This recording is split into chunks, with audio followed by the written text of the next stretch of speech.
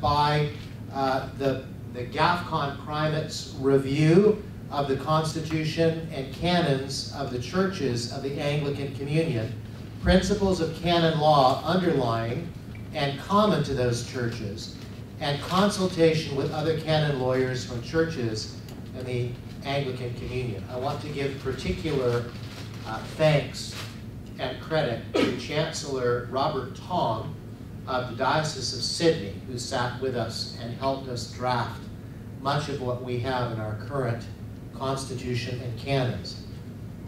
The task force also drew heavily from Dr. Norman Doe's Canon Law in the Anglican Communion, a worldwide perspective, as a primary reference. The task force submitted its final report and introduction to the proposed Constitution and canons of the ACNA, including Title IV of the Canons on Ecclesiastical Discipline, prior to the inaugural assembly of ACNA in June, actually July 2009, here in Dallas. And with respect to ecclesiastical discipline, the task force cited the biblical foundations for church discipline, and I quote from their introduction: "The church has the right and the obligation to impose godly discipline upon itself. Our Lord set a pattern of discipline in Matthew 18. The main purposes of church discipline are to protect the flock, to redeem the fallen, and to maintain good order." And the canons include a separate Title IV ecclesiastical discipline, which is designed to provide a framework for godly church discipline that advances these biblical purposes. The task force then cited the historical traditional foundations for ecclesiastical discipline, and again I quote, "The offenses listed in Title IV, Canon 2, we call them the array, these are important and have solid historical basis throughout the Anglican Communion.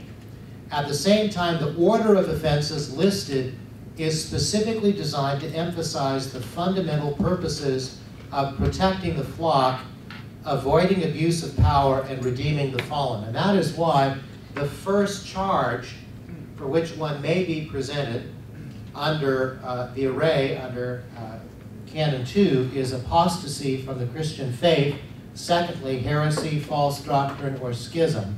And then third, violation of ordination vows. Now, having cited these and gone on in classic Anglican fashion, these biblical and historical traditional foundations, the task force referred to reasons born of recent experience with the ecclesiastical discipline of the Episcopal Church.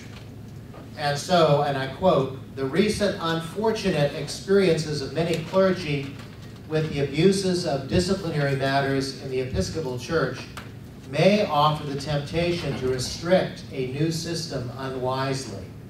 As with any system of laws, the approach to its administration will bear witness to whether or not there is a commitment to fairness. To this purpose, Section 4 of the array of offenses, conduct giving just cause for scandal or offense, includes the abuse of ecclesiastical power."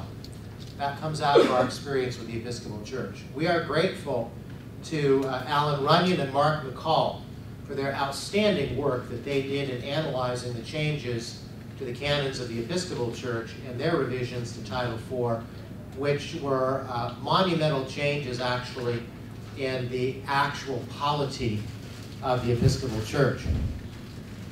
The task force was mindful of those changes that happened in 2009 in the Episcopal Church to its Title IV ecclesiastical disciplinary canons, and those changes included the removal of procedural safeguards for accused clergy, the broadening of offenses under the overbroad and ambiguous purpose of, and I quote, "protecting the welfare of the church," and concentrating authority in the presiding bishop not only to be directly involved in the charging process, but also in the direction of those decisions and outcomes, thereby fundamentally altering the metropolitical authority of the presiding bishop and the very polity of the Episcopal Church itself.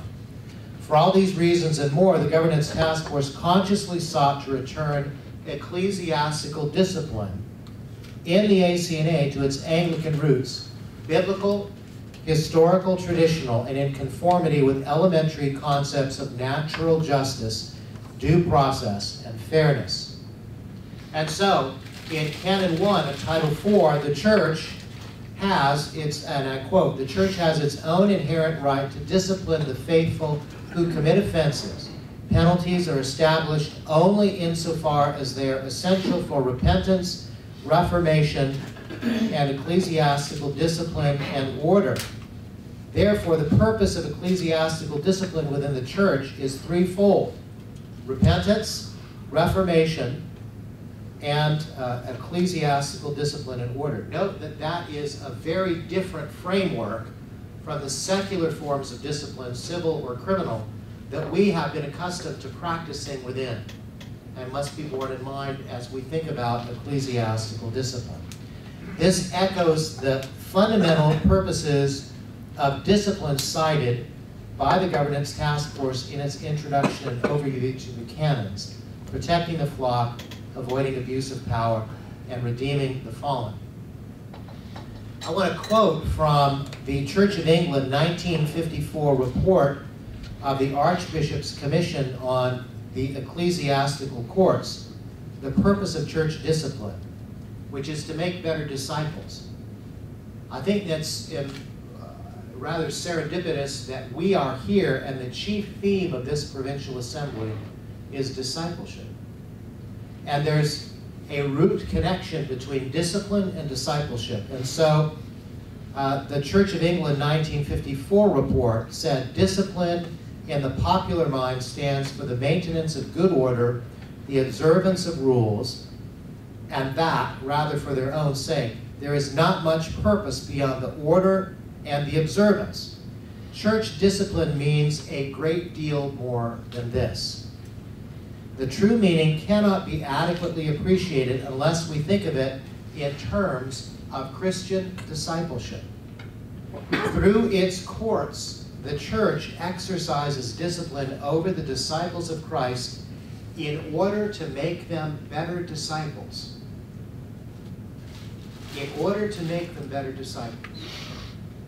The sentences which its courts pronounce have a twofold aim. Firstly, the bringing of a disciple of Christ who has failed in discipleship to a sense of spiritual realities by making him do a suitable penance.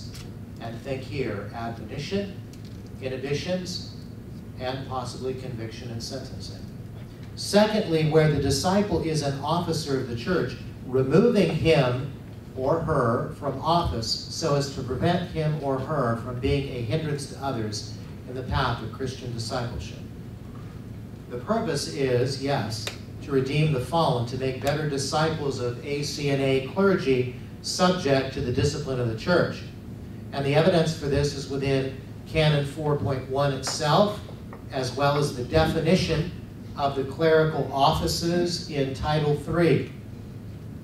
And particularly, we want to recollect a couple of canons. Number one, going to Title 2, Canon 8, Section 1, that all clergy must be exemplary. Highlight the word exemplary in their character and conduct.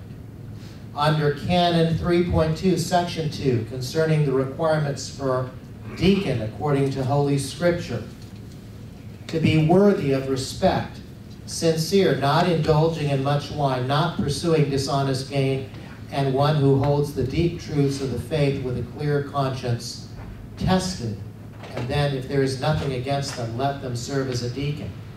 Title 3, Canon 2, Section 3, requirements for a presbyter, in addition to the qualifications for a deacon, and in accordance with Holy Scripture, a presbyter must be above reproach, not self-pleasing, but self-controlled, upright, holy, disciplined, temperate, hospitable, not given to drunkenness, not violent, but gentle, not quarrelsome, not a lover of money, not a recent convert, one who loves what is good, and one who has a good reputation with outsiders. Canon 3, or I'm sorry, Title 3, Canon 8, Section 1, concerning the requirements for a bishop. to be a shepherd who feeds the flock entrusted to his care, an overseer of the flock, called to propagate, teach, and uphold and defend the faith and order of the church willingly and as God wants him. Not greedy for money, but eager to serve, not lording it over those entrusted to his care, but a wholesome example to the entire flock of Christ. As our own first Archbishop said, there shall be bishops in the church. They shall not be prophets. They will be shepherds and guardians of the flock and the order of the church. And so repentance and reformation, these are not the language of punishment nor even of curbing abuses. They're the words of personal transformation which speak to the vocation, character, and actions of the clergy subject to discipline.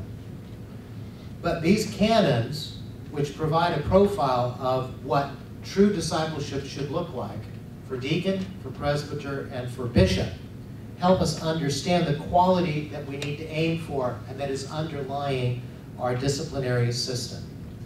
The array of offenses that we have in Title IV, Canon 2, has solid historical basis not only from the Church of England, but across the majority of other churches in the Anglican Communion. Those 7 core offenses are, in descending order, are actually in order,